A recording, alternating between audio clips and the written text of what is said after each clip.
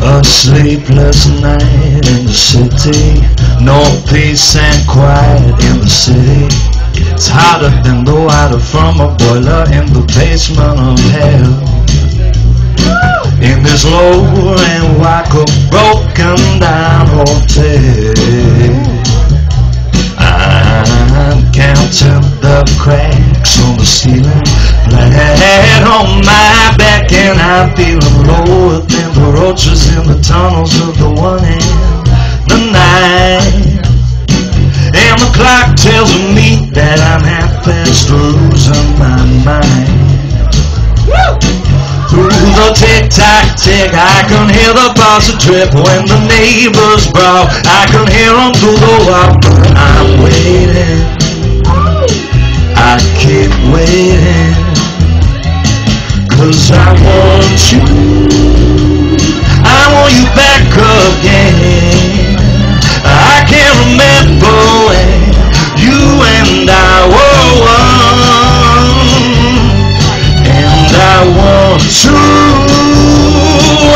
to change your mind. So I'm gonna bide my time, bury my misery till you come to me. Hey, yeah.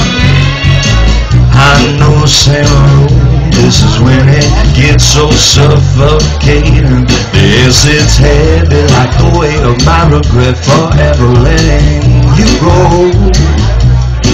And it don't matter whether the windows are open or closed. There's a beat, beat, beat from the traffic in the street, and a bang, bang, bang like a hammer in my brain. I'm fading, going crazy, 'cause I want you back again. I can't remember when you and I were one. And I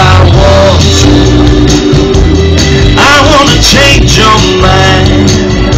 So I'm gonna bide my time, bury my misery till you come to me.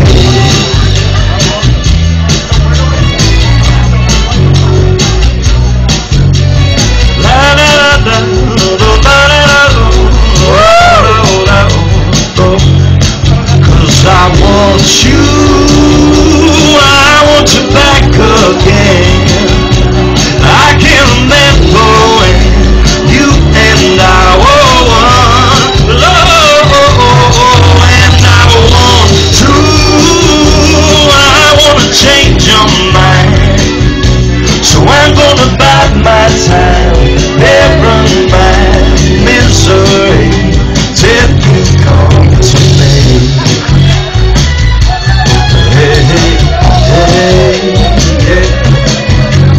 Just you wait and see, you'll come back to me.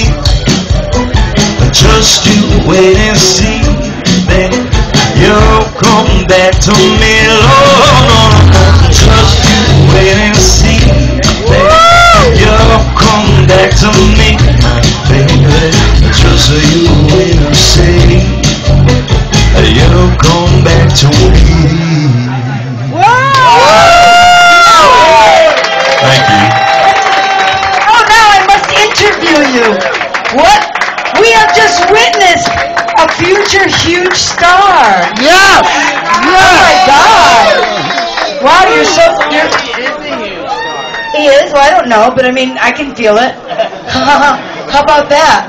I mean, what's better? Is it better that someone has no fucking idea who you are and just thinks like, oh my God, this is so good? That's way better. Or is it like somebody read about you in some blog and like acts like you're fantastic because they want to know somebody famous?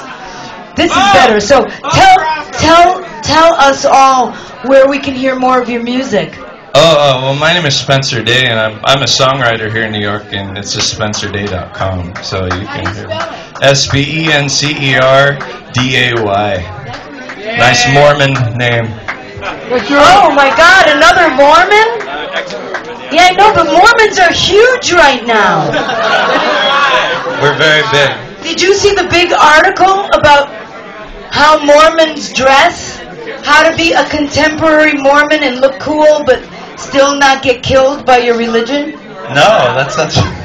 It's in today's Times. People, the synchronous. Who saw that in the Times today? Well, you know, of course, Jim Farrat would have seen it. Do any of you read newspapers, or are you just only like? I'm on my Kindle. All right, but did you see the article about? Did you see the article about how to be a cool Mormon? I'm serious. Oh my God, you've got to look at it when you get home. We had article. Oh, I didn't get the special underwear because I didn't go on my mission. I was a week away from going, and I moved to San Francisco instead. So, but we had something called the Ensign, which is like the youth digest, and it told you how to dress modestly but still look good. And they had articles growing up. It was very. So, do you have a record out? I do, yeah. What's the name of it? Well, the new one I'm doing is called Somewhere on the Other Side, and it's all like Roy Orbison. Oh, you know, I was thinking, I was like having, when you were doing this song, it's such a good song, I really, really loved it. It was very, very solid. You know, it's so good to hear a good song, because there's so much crap. But it was so Bobby Darin meets Van Morrison. You know what I mean? Like, it had that, like, you know what I mean, Jim? You know, look at Jim Farrat is here, like, not only, you know, did he start Danceteria, but he's been involved in fucking music for the past 100 years. No, well, the past 40 years, solid 40 years. Like, a lot of the shit that you like happened because of him. And yet he's here, having an extraordinary Spencer Day. Spencer Day, yeah. Spencer Day moment. You're probably here because of Spencer Day. No, it's a surprise. Oh, you mean you're just experiencing him? First time. Really incredible, right? Surprise for me too. Surprise for me too. Oh, really? Okay, so we're so excited, Spencer Day, and you can get it like the record. It's like records at CD Baby type thing. DAY, not DEY. And when you go home, Google Mormons plus New York Times and read about the poor Mormon youth. They have special underwear that they wear with a big U in the front. With a U in the front, right? Oh my God. It says things about the Mormons. They look kind of like 1920s bathing suits. They're like onesies, and then they're like, you can only wash them in special things, and they have flaps, so for when you fuck, you can have coitus without, you know, showing off your shameful body, which is important to Mormons. Wow, like the Hasid. The Mormons are the Hasidim of the Midwest. Fucking through a hole. Oh my God. Oh, Spencer, it's fascinating.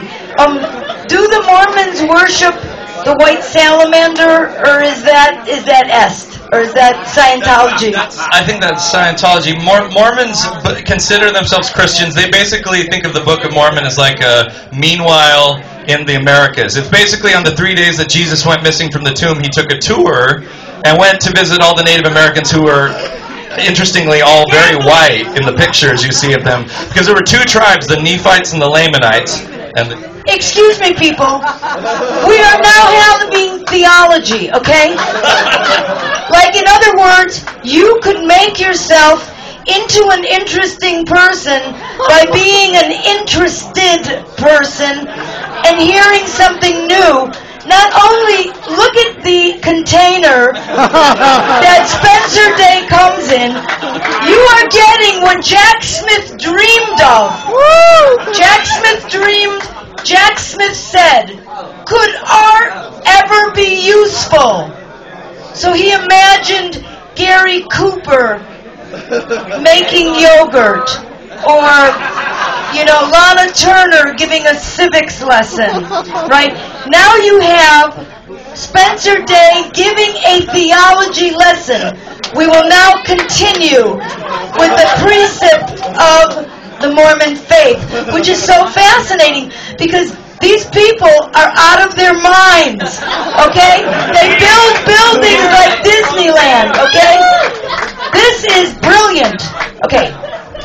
So when Jesus came over, there were two tribes. And if you get a Book of Mormon, you can see the pictures of the white Native Americans with their makeup on, climbing up the Aztec steps. And there were two tribes, the Nephites and the Lamanites. And the Lamanites were very sinful. They like to sacrifice and have orgies. And so God cast a shade on their skin to remind them and their ancestors of all their transgressions, which is why we have dark people. And racism.